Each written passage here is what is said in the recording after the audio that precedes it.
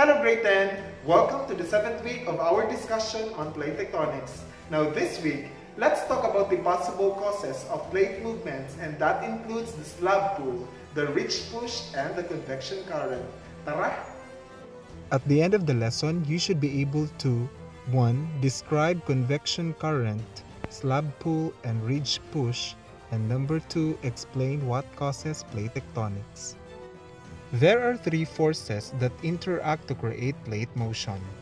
We have the convection current, the slab pull theory, and the ridge push.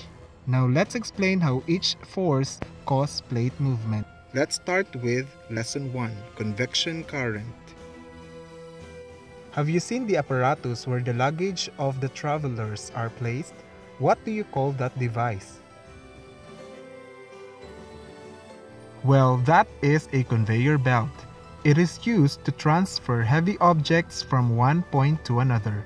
One of the forces that drives plate movement works the same way the conveyor belt does, and that is the convection current. Now, what is a convection current? Convection helps to move heat within the earth. Convection current refers to the continuous loop of sinking hot soft rocks caused by energy transfer in the asthenosphere. Convection creates loops of sinking and rising materials in the mantle. This circular pattern is called convection cell. This carries heat to the surface of the mantle much faster than heating by conduction. A convecting mantle is an essential feature of plate tectonics. Convection in the mantle behaves the same way convection happens in a pot soup on a hot stove. The material near the heat source becomes hot and expands, making it less dense than the materials above. Buoyancy causes it to rise, and cooler materials flow in from the sides, then sinks at the bottom, creating cycles of the sinking of cold and rising of warm water. This convection circling within the mantle pushed the magma up, forming new crusts, and exerting a lateral force on the plate, pushing it apart to create seafloor spreading.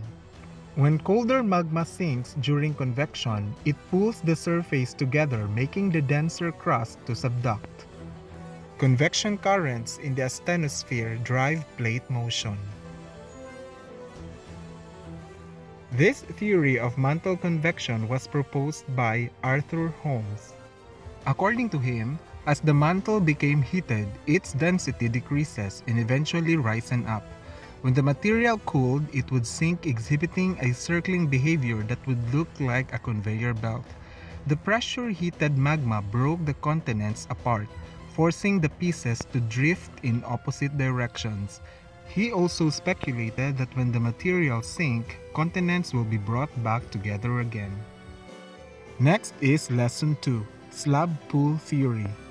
Slab pull theory states that gravity and the plates themselves are the ones responsible for the plate tectonics through subduction process.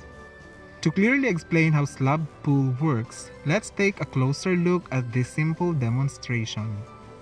In here, the paperclip chain represents subducting tectonic plates.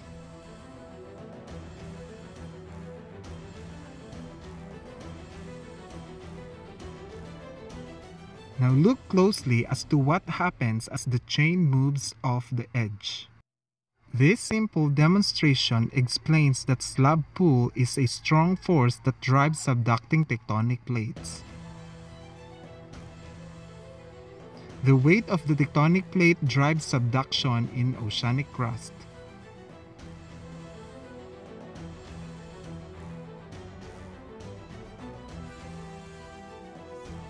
As the slab is pulled down into the mantle, it drags the rest of the plate along with it, causing tectonic plate movement. A very dense slab will sink faster than a less dense slab because of the gravitational pull, and it will exert greater force on the plate attached to it. Slab pull theory believes that mantle convection is not the cause of plate tectonics, but rather it is a product of subduction. Now we have Lesson 3, the ridge push. Ridge push or sliding plate force is a proposed driving force for plate motion in plate tectonics. This occurs at mid-ocean ridges as the result of the rigid lithosphere sliding down the hot, raised asthenosphere below mid-ocean ridges. This gravity-driven mechanism results from the elevated position of the oceanic ridge, which causes slabs of lithosphere to slide down the flanks of the ridge.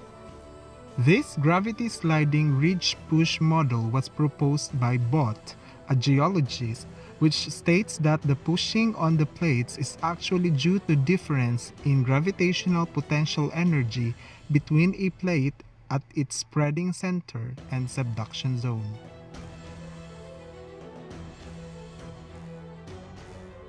The asthenosphere is a zone of soft plastic material which is less dense than the riding plate above it. It acts as a massive shear zone for the overriding plate.